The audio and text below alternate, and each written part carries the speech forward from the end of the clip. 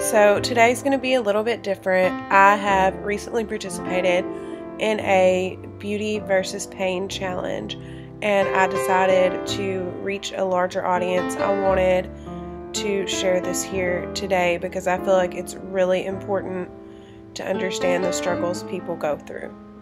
So what you're watching right now is the side of my face that I decided to do in the beauty way.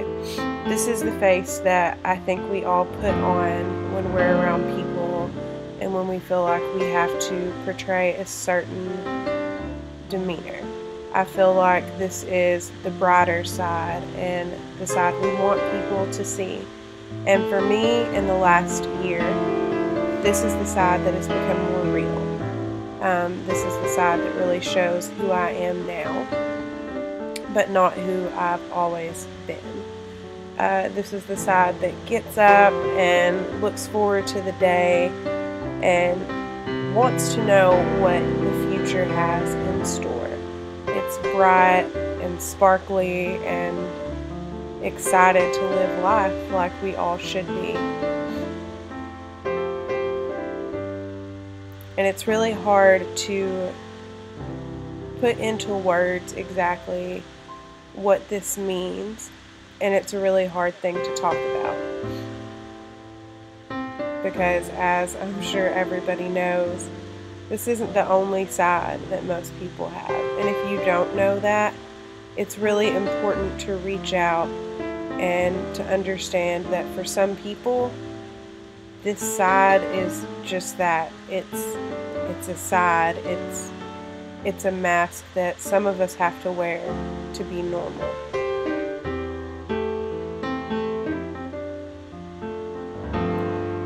But then we have the other side.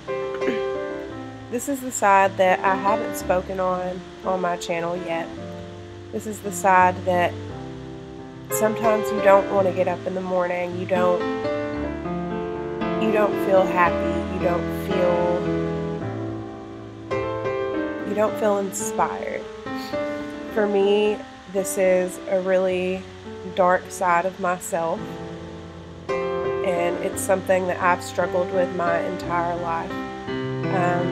As a teen and as a kid, I was bullied a lot, like a lot of us are, and sometimes even as an adult, you can feel those same attacks even though they don't come across the same way. But it's important, I think, for everyone to understand that we all have our personal struggles and things that bother us. And for some people, even just the smallest word, the smallest criticism can cause them to tear themselves down and beat themselves up over something that they already knew, something they're already aware of, that they struggle every day to change.